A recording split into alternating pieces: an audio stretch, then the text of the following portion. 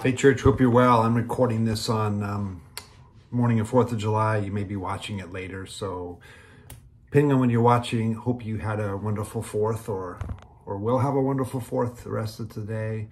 It's good, I think, that we celebrate and not take for granted the freedoms that we enjoy in this nation. Like many of you, I've traveled in other parts of the world and seen places where we don't enjoy those freedoms. And so we want to celebrate those and give thanks and pray for our nation today, that we would be good stewards of the things that God has put into our hands, not just for our own sake, but for the sake of others in our world.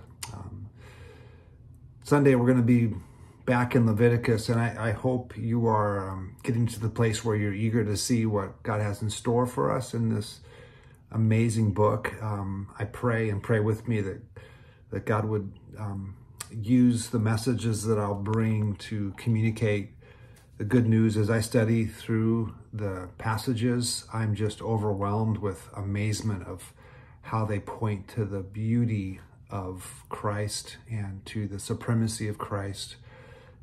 Just been really overwhelming. So I pray and hope that's been communicated. I've said a couple times, I'll keep saying that Leviticus is dealing with the great problem of our human sin, which has separated us from not just God's presence, but his blessing and life. But it also puts forward our great hope, which is that God desires to not just forgive us, but to be with us and to solve this great problem, if you will. That's the mission of God, is to restore shalom in his creation, peace between us and him, between us one to another, even between us and creation. And Leviticus has kind of three images that God uses to do that. We've talked about two, which is the tabernacle, the place where God comes to meet us in this world, which points forward to God one day through Christ, the tabernacle of God and human coming, take on human flesh, points forward to one day all of creation being God's temple. We talked about the sacrifices as pointing forward to Christ, the great sacrifice, the Lamb of God who comes to atone for all of our sin, for all time, for all people. This Sunday, we'll talk about the third image in Leviticus, which is the priest. And as I hope you anticipate, what we'll learn in the fallible images and the incomplete image of priest in Leviticus points us to the great high priest who is Christ. And there's just some beautiful things that I hope will come across here as we look at this.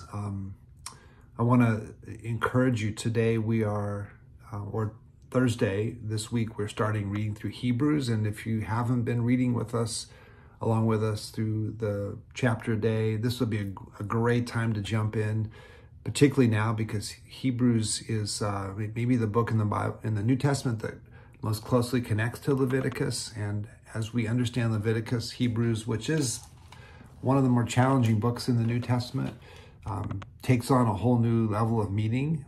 I think as you read through it with us, you'll begin to see that. I linked in the email that short video that gives an overview, which would be really helpful for you to watch. Let me just share with you a reading, one verse from Thursday's reading, chapter 1, verse 3.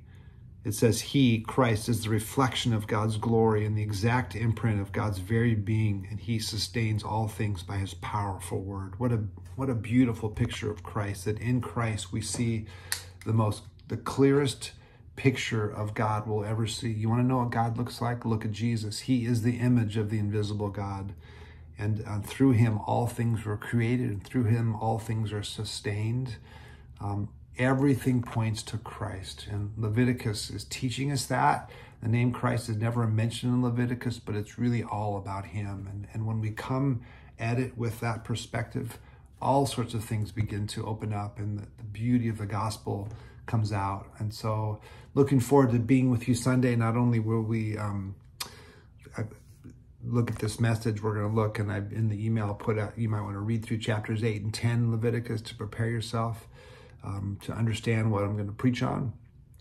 It's also the first Sunday, which means we will celebrate the Lord's Supper. I gave a full sermon last week as an invitation to sharing in this meal with Christ. And so hope you come anticipating meeting Christ at the table. It's also, first Sunday, we'll do a celebration between services. I understand there's going to be some food associated with celebrating the 4th of July. And so hope you'll come, either come early or stay late between services and be with us as we celebrate. Be a good day to be together.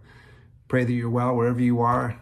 I also pray that you would sense the love of God your Father, and the grace of Christ his Son, and the fellowship, the peace of the Holy Spirit. Peace.